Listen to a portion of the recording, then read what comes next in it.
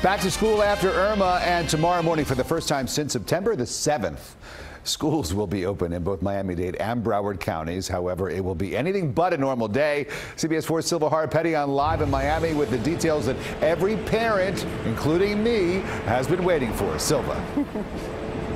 Hi, Rick. We can tell you that Miami-Dade is offering resources to help children deal and cope with the stress of the aftermath of the hurricane. So that is good news. There'll be some resources available.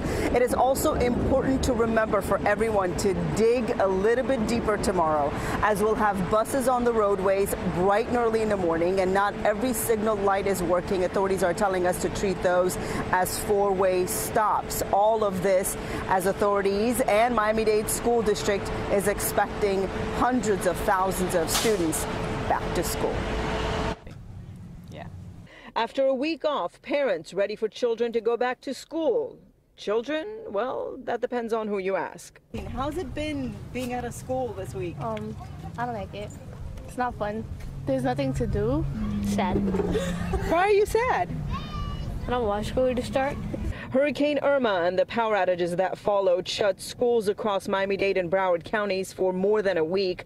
But school superintendent in Miami-Dade and Broward say they are ready to open schools on Monday. Obviously, we expect tomorrow not to be a regular school day. We expect delays. We expect some degree of inconvenience. We expect some degree of discomfort. But we believe that normalcy is restored with our public school system coming back into session.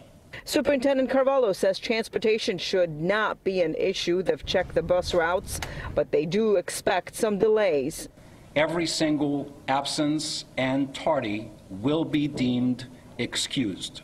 We understand that tomorrow is not going to be a regular school day.